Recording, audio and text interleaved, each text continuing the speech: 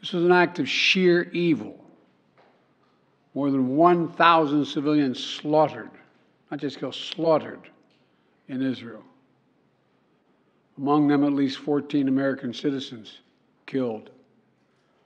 Parents butchered, using their bodies to try to protect their children. Stomach-turning reports of babies being killed. Entire families slain. Young people massacred while attending a musical festival to celebrate peace.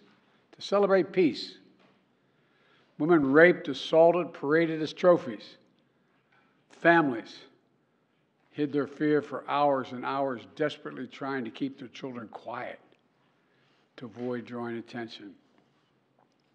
And thousands of wounded, alive but carrying with them the bullet holes and the shrapnel wounds and the memory of what they endured.